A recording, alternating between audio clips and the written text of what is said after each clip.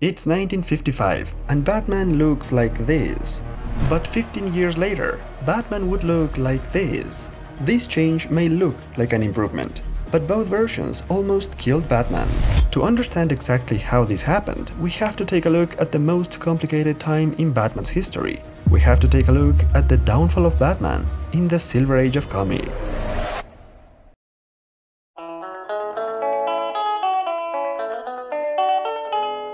The Golden Age of comics ended in the early 1950s, when the popularity of superheroes declined and DC Comics reduced their line of superhero comics to only 3 major characters: Superman, Wonder Woman, and Batman. The comic book industry started looking at other genres, such as science fiction, romance, and western, but the most popular and pervasive genre at the time was horror, leading to the infamous witch hunt of the early 1950s, when pseudopsychologist Frederick Wertham published his book called Seduction of the Innocent, and convinced people that there was something wrong with every comic book in America. To the general public, the Batman comics of the early 1950s were superhero adventures made for kids, but for Mr. Wertham, Batman's relationship with Robin implied something more adult, more twisted and sinister. In 1954, the entire comic book industry fell under such asinine accusations, and unfortunately the general public and the authorities fell for it, resulting in the creation of the Comics Code Authority, a self-censoring entity with a large number of rules that any respectable publisher had to follow if they wanted to stay in business. As a result, DC started making the first big changes to the Batman comics, officially marking the end of Batman's golden age. The Comics Code had very strict rules against the stories about crime, and since Batman was primarily a crime fighter, the whole concept of the character had to be changed starting in 1954, when Batman became DC's shining example of virtue, niceness, and good American citizenship. Batman and Robin became public figures admired by Gotham City, and their role as law-abiding authority figures was quickly reinforced. The Comics Code also restricted stories featuring popular criminals, which is why the classic Batman villains of the Golden Age, such as the Joker and the Penguin, became much less prominent, while Two-Face disappeared altogether. DC Comics also stopped creating stories with Catwoman, because the code ruled out stories about romantic relationships between the good guys and the bad guys. Unable to create proper crime-fighting stories for Batman, DC Comics looked to the other popular genres of comics at the time, namely science fiction and fantasy. The Batman comics started featuring stories about robots and evil masterminds with giant heads. Batman would switch ages with Robin thanks to science. He would raise old-fashioned Batmobiles, and he would team up with new characters like Batboy, who is a literal bad boy.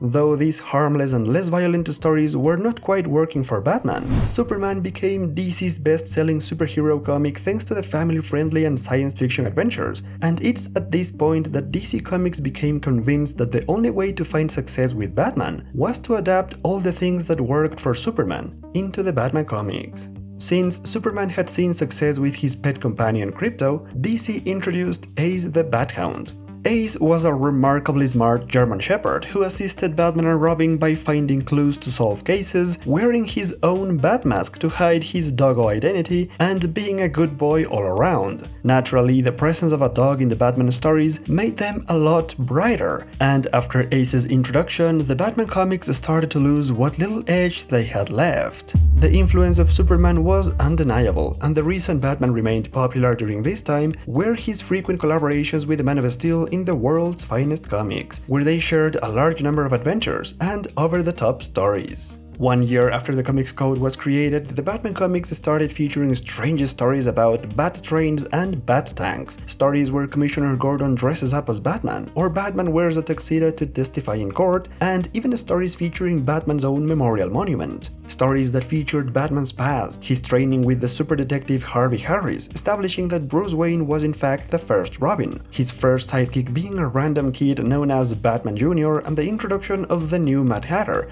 as this intense hat collector.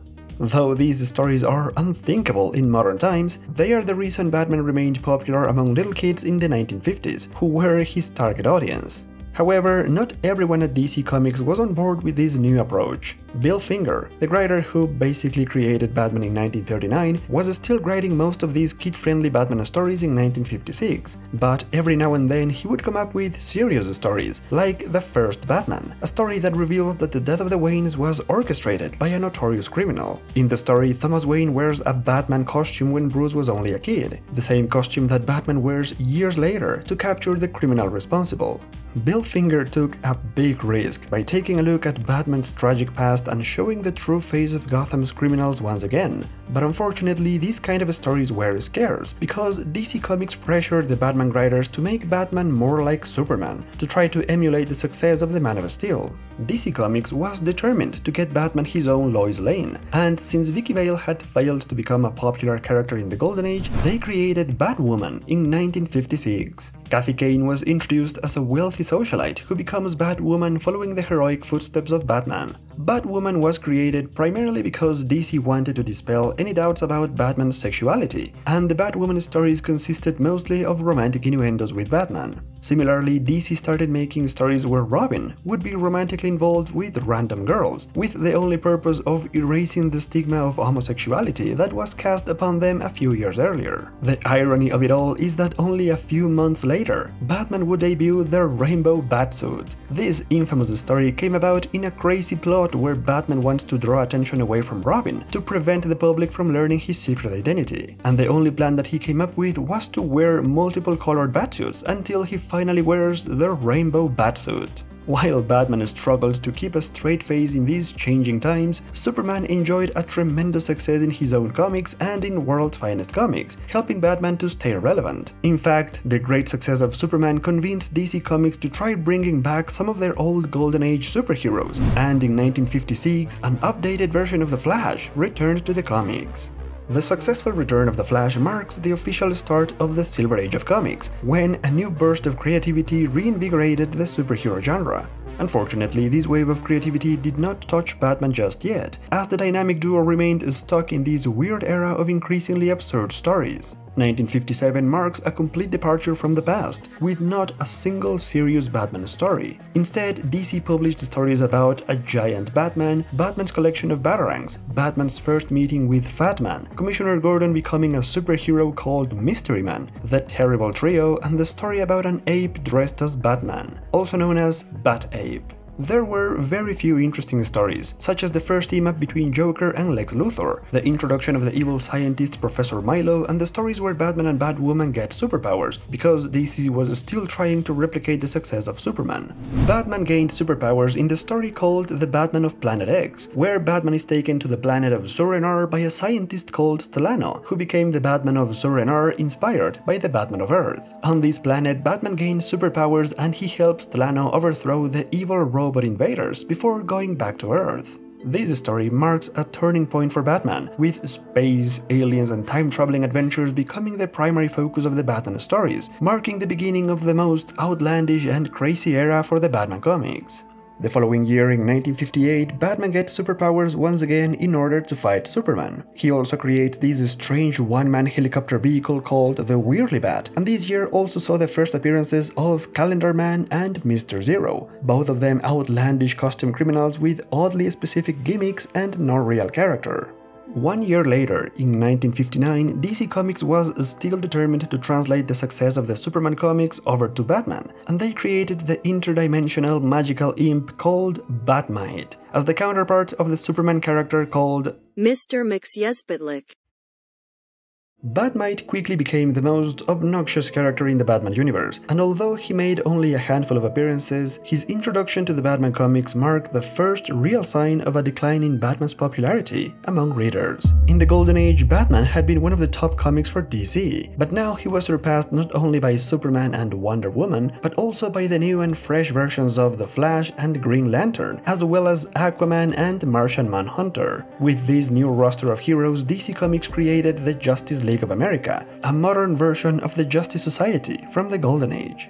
The Justice League first appeared in issue number 28 of The Brave and the Bold, and Batman was part of the team, although his presence was very limited. Batman was not even featured in the cover of the League's first appearance, and although it seemed like the League just wanted nothing to do with someone who dressed up as a zebra, the truth is that Batman and Superman's limited appearances in the early Justice League stories was the result of editorial conflicts between the Batman, Superman, and Justice League departments. They eventually reached an agreement, where Batman and Superman would be part of the team only for their star power and to boost the popularity of the new team. The plan worked well, and Justice League became one of the most popular comics, but with little appearances from Batman and Superman.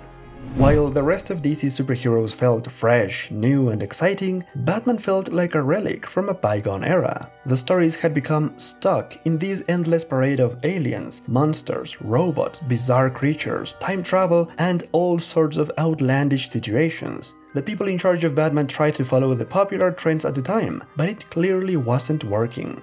Still, they were determined to make Batman work just by copying the things that worked for Superman, and since Supergirl had been a massive hit with readers since her introduction in 1959, the Batman comics introduced Batgirl as the romantic interest for Robin in 1961. At this point, Batman was no longer a vigilante, much less a crime fighter. Batman had become a family man, quite like Superman. Both of them had an extended family of characters, and the Silver Age became forever synonymous with this version of Batman. Though most of the original Batman ideas were gone, Bill Finger remained as the main Batman writer, and in the early 1960s he created new enemies, like the second version of Clayface and the Polka Dot Man, as well as a few other villains that were used only once or twice, before being completely forgotten about. Finally, in 1962, and most likely feeling the burnout of writing Batman for more than 20 years, Bill Finger wrote what is perhaps the most infamous Silver Age Batman story. Batman Becomes Batbaby, a story where Batman becomes a toddler.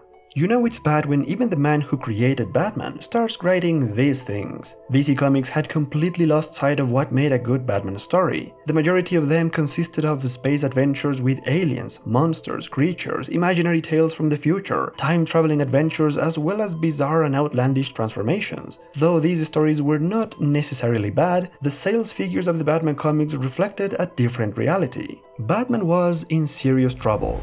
The comic book industry had grown, it had evolved. The superhero comic had been brought back down to earth thanks to Marvel Comics and their relatable superheroes. Marvel Comics presented the first real challenge for DC Comics, and although DC still dominated the market thanks to Superman and the Justice League, they were very concerned about the low-performing sales of Batman. Eventually, things reached a boiling point in 1964, when DC published the story called The Batman Creature, where Batman is turned into a monster. At this point, DC Comics had to face the fact that nobody wanted to read these stories. The popularity of the space race and science fiction movies of the late 50s and early 60s had convinced them that putting Batman into these scenarios would capture the attention of the young readers, but in 1964 they finally had to admit that they were wrong. Batman had been one of the best-selling DC characters in the 1940s and early 1950s, but by 1964 the sales of the Batman comics were so low that, for the first time in history, Batman was at risk of being cancelled.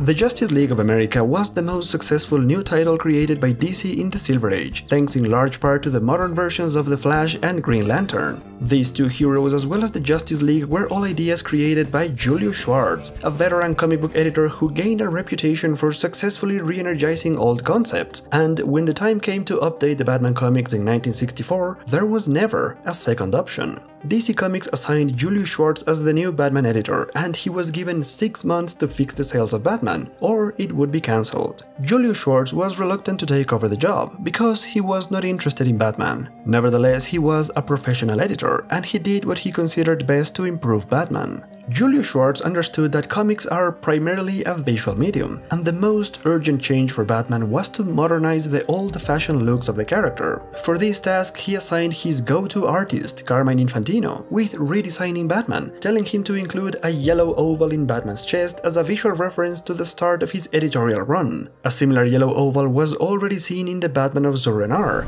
but the new character design of Batman by Carmine Infantino was the most radical change that Batman had ever experienced.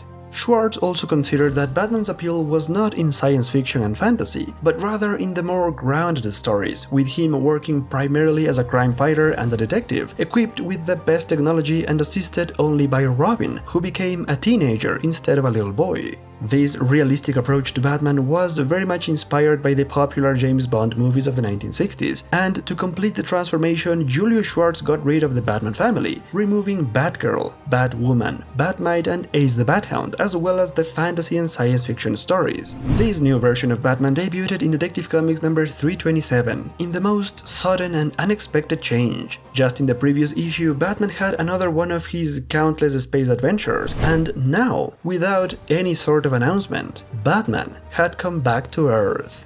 DC Comics promoted this change as the new look Batman, and Julius Schwartz hired writers John Broome and Garner Fox to write the new Batman stories, with artists Carmine Infantino and Joe Giella doing the art. Schwartz kept writer Bill Finger for the first couple of issues, out of respect for the man's career, but Schwartz was also forced to keep working with Bob Kane's studio, as his contract allowed him at least 30 pages of Batman every month. Carmine Infantino would illustrate the Batman stories in Detective Comics, while Bob Kane would handle the art in Batman, with many of his ghost artists doing a poor job of trying to follow the new visual style. The new look Batman was an instant success, and readers of all ages flocked to get their hands on Detective Comics number 327. This historical issue features Batman and Robin doing actual detective work and fighting real crime for the first time in years. Schwartz and his team were careful about not breaking the rules of the Comics Code Authority. This realistic take created a sense of identity that was missing from the Batman comics, and readers loved it. But there was one glaring mistake, where at the end of the story Batman holds a criminal at gunpoint. As much as Schwartz and his creative teams improved the concept of Batman, they were still not very familiar with the Batman mythos, which resulted in some of the most baffling changes in the history of the character. One of them happened in the following issue, where the trusted butler Alfred sacrifices himself to save Batman and Robin from a massive falling boulder. Julius Schwartz considered that killing Alfred would solve the problem of having 3 single men living together in Wayne Manor, and it also allowed them to introduce Dick Grayson's Aunt Harriet as a new female supporting character. In Alfred's memory, Bruce started the Alfred Foundation, an element that reinforced Batman's secret identity as a millionaire industrialist. These realistic changes continued for the best part of 1964 and 1965, including a secret elevator that connected Wayne Manor and the Batcave, a new Batmobile designed as a modern convertible sports car, and a secret phone called the Hotline, which connected Commissioner Gordon's office to the Batcave, officially replacing the Bat Signal.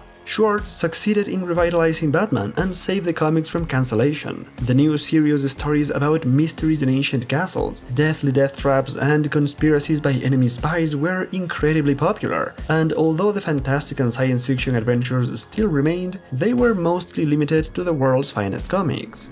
In the main Batman comics, Schwartz and his team decided to introduce a new romantic interest called Patricia Powell, a beautiful young police officer who had a crush on Bruce Wayne and who worked together with Batman. However, Schwartz quickly realized that romance didn't have a place in the Batman comics, and instead he became more interested in creating new enemies. In the fall of 1964, they created the Outsider, presented only as a mysterious voice that wants to destroy Batman. This was the start of the saga of the Outsider, which lasted for almost 2 years, in which this mysterious enemy would constantly lurk in the background of almost every story, but never revealing himself until the end of the saga. This is partly the reason why the storyline has never been collected, because most of the chapters of this saga feature Batman and Robin confronting strange enemies or escaping complex death traps, only to find out that the Outsider was behind everything at the end of each chapter. Schwartz wanted to extend the saga of the Outsider as much as he could, without revealing his identity, and to prevent readers from getting tired of the constant presence of the Outsider, Schwartz brought back some of the classic Batman villains in 1965. The Joker and the Penguin became the first of the classic Batman villains to return, followed closely by the Riddler, 15 years after his last appearance. The return of the classic Batman villains was hugely successful, to the point where these comics caught the attention of TV producer William Dozier, who was looking to create a superhero adaptation for television. Batman number 171 featured the Riddler's return, and it was the comic that convinced Dozier to start a Batman series, and only 1 year later, in 1966, the Batman TV TV show was released and became a worldwide sensation. The Batman TV show embraced the colorful nature of the comics, adapting many of the iconic elements of Batman's new look and turning them into pop entertainment, where the stories were seriously played for laughs. Yet the show was never a comedy. This camp approach was never seen before, and it created a fever of Batman popularity across the nation, where adults enjoyed the over-the-top absurdity of the series, while kids enjoyed the colorful and imaginative situations of each episode. The Riddler, Joker, and Penguin became the main villains of the show, as they were the most prominent enemies in the current comics, but the series also adapted some of the most obscure Batman villains of the 1950s, including the Mad Hatter and Mr. Zero, who was reinvented for the series as Mr. Freeze. The show also brought back a new version of Catwoman, and the first season established a formula of two-part episodes, in which any given villain would start a crime, the police then called Batman, who would investigate until he was captured and placed in a deadly death trap. The episode would end in a cliffhanger, and the story would conclude in the second part, usually with a bombastic fight that featured surf rock background music and gritty sound effects that covered the entire screen, which were actually included to hide the poor choreography and low production values of the fights. The series was such a massive success that even before the first season ended, the network renewed the contract for a second season and also a feature film to fill the gap between the first and second seasons. The Batmania created by the show resulted in the greatest sales spike that the Batman comics had ever experienced, becoming the best-selling comic book with more than 1 million copies sold per issue. The huge success and demand for Batman convinced DC Comics to turn the Brave and the Bold title into a Batman-centric comic, where Batman would team up with almost all the notable heroes of the DC universe, except for Superman, with whom he still had all sorts of fantastic adventures in the world's finest comics. The popularity of the TV show allowed DC to get Batman back on the newspaper comic strips, featuring the new look Batman, and on the surface level this looked like the greatest thing that could happen to Batman. But there were many downsides to this enormous success. The first of all being the fact that in the TV show Alfred was the most important supporting character for Batman and Robin. This created a demand for Alfred in the Batman comics, which created a problem, because Alfred was dead. Julius Schwartz experimented with ideas of how to bring back Alfred, and one of these ideas was published in Detective Comics number 347, where writer Gardner Fox creates a very metafictional imaginary story, where Batman dies and he is replaced by the Batman of Earth 2, the Batman of the Golden Age, who also brings the Alfred of that universe. The story proved to be a massive success, and DC Comics realized that readers really wanted Alfred back. Schwartz saw an opportunity to bring back Alfred using the storyline of the Outsider, whose real identity had not been revealed. In the fall of 1966, almost 2 years after the Outsider was first introduced, Alfred was brought back to life as the Outsider. Detective Comics number 356 explains how Alfred apparently survived his fatal accident thanks to a scientist, but in the process he became the evil outsider, bent on destroying Batman and Robin. The story was met with mixed reactions. On the one hand, everyone was happy that Alfred was back, but on the other hand, longtime Batman readers who became invested in the saga of the Outsider felt robbed. The Batman TV show not only ruined the Outsider, but also created an increased demand for costume criminals. All throughout 1966 and 1967, DC Comics introduced a plethora of colorful villains, including Deathman, Spellbinder, the Monarch of Menace, the Hooded Hangman, the Eraser, the Clue Master, Poison Ivy, the Joker's sidekick called Gaggy, and even the Flash villain called the Weather Wizard. Though Batman remained the best-selling comic during this time, the popularity of the TV show declined by the end of the second season in 1967. The producers needed something new and fresh for the third season, and they consulted with Julius Schwartz about the possibility of creating Batgirl, a new character to capture the untapped female audiences. They suggested Batgirl as the daughter of Commissioner Gordon, and using that concept, Schwartz and his team introduced Barbara Gordon as the new and improved Batgirl.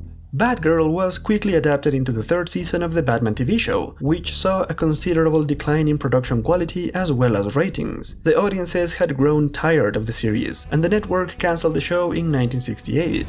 This turn of events caused the biggest problem for the Batman comics, when sales plummeted and crashed down to the same levels as they were in 1964, and they continued to decline over the following months after the show ended. During the peak of the show's popularity, DC Comics' policy was that the Batman comics should follow the exact same formula of the show, with camp humor, lots of bad gadgets, sound effects, and dozens of costume criminals. One of the advantages of the show's popularity was that Catwoman was able to return to the comics after 13 years of absence, with a brand new design similar to the one of the TV show. DC Comics started bending the rules of the Comics Code Authority, and Batman's most seductive villain was finally brought back. Having the comics following the style of the series was a very effective marketing strategy, but once the show was cancelled, it created a disaster for the comics, because DC kept creating stories with the same absurd tone of the series, while only the most faithful Batman readers continued buying the books, and they had had enough of the camp. The latter pages of those comics are filled with fans complaining about the camp portrayal of Batman from the TV show, which remained in the comics even after the show ended. To make matters worse, Bill Finger had stopped working for DC Comics in 1967, with his last Batman story being written for the two-part episodes of the show featuring the Clock King, and his final comic featuring Batman being World's Finest Comics number 165. By 1968, the main creative team of the new look Batman were also on their way out. Writers Garner Fox and John Broome moved away from Batman, while artist Carmine Infantino was promoted to editorial director at DC Comics. Editor Julius Schwartz was all alone, and he had one big problem. He needed to fix Batman all over again. The first step to fix Batman in 1968 was the termination of Bob Kane's contract. At this point, Kane had been paying several of his ghost artists to create the new Batman stories on his behalf, and the readers started to notice how drastically different his style was from his own art only 4 years prior. Some readers even started to suspect that this was in fact not the same artist, and they were right. DC Comics decided that it was time to let Bob Kane go, and finally allow their own in-house artists to get the proper credit they deserved. Julius Schwartz brought in two new artists, Bob Brown for Detective Comics and Irv Novick for Batman. He also hired Frank Robbins as the new Batman writer, and with this new creative team, Schwartz tried to recapture the success of the new look Batman. Only this time that wasn't going to be good enough. Schwartz and his team tried really hard to make Batman appealing, but they just couldn't do it. The art did improve after Bob Kane's departure, but the character design of Batman had become too closely associated with the campy version of the character. The stories were also not serious enough, and with each passing month, Batman got closer to being cancelled once again. Schwartz and his team tried everything to revitalize the Batman comics, and they started by creating slightly darker stories. Then they used classic Batman villains like the Joker and Catwoman, redesigning her outfit to avoid any similarities with the TV show, and even created solo Batgirl stories. But despite all these efforts, the stories in the main Batman comics were considered inferior and simply not good enough as the Batman stories from The Brave and the Bold. In 1968, a very young Neal Adams had tried multiple times to become the artist in the main Batman comics, but Julius Schwartz never gave him the opportunity. So Neal Adams went to the editor of The Brave and the Bold, telling him that he knew how to draw Batman better than anyone else. Neal Adams was given a chance to prove it, and in the fall of 1968, he illustrated Batman in issue number 79 of The Brave and the Bold. The story was a huge success among readers, who realized that this was precisely how Batman should look like. Neal Adams had been inspired by the Batman of the Golden Age, and thanks to his incredible artistic skills, he created what many consider to be the definitive Batman of all time. Adams became the main artist in the Brave and the Bold comics, and word about the greatest Batman in comics soon reached Julius Schwartz, who was not happy that his Batman was considered to be inferior to the Batman of the Brave and the Bold. In 1969, Schwartz finally hired Neal Adams to create a couple of covers for Detective Comics. In each of these issues, Schwartz and his team created darker stories in order to test the reader's reaction, and much to his surprise, the stories were successful. Finally realizing what needed to change, Schwartz and his team set in motion the biggest and last important change in the Silver Age of Batman. Schwartz had noticed that part of Batman's success in the Brave and the Bold stories was that he was mainly a solo act, with Robin always conveniently missing from those stories to make room for the superhero team-up. In Detective Comics number 393, and only a couple of months away from 1970, Schwartz and his team started the storyline that would put an end to the partnership of Batman and Robin. The story culminated in the iconic Batman number 217, the last Batman story of 1969, where Dick Grayson leaves Gotham City in order to go to college, and Bruce Wayne decides to leave the Batcave and Wayne Manor. Schwartz was convinced that Wayne Manor and the Batcave had become too closely associated with the camp and comedy of the TV show, and they were seen as outdated relics from the past. Schwartz wanted to give Batman a breath of fresh air, moving his base of operations to the middle of Gotham, at the penthouse of the Wayne Foundation building, which had been renamed after Alfred's return. There was no other change that had been so significant in the Batman history until that moment, and from that point onwards, Batman had nowhere else to look but upwards. In roughly 15 years of history, Batman went through his most complicated era, a time filled with bizarre versions of the character, most of which didn't work, and yet Batman endured during all those changes, showing just how easily Batman can adapt to the most extreme situations, because there isn't any other character out there who could have survived the downfall of Batman in the Silver Age of comics. The history of Batman continues in the Bronze Age, the most exciting time period for the character, and trust me when I tell you that you don't want to miss that video.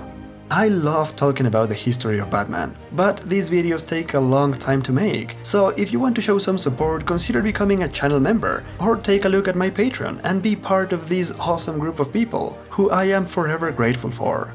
As always, thank you so much for watching this video, and I will see you in the next one.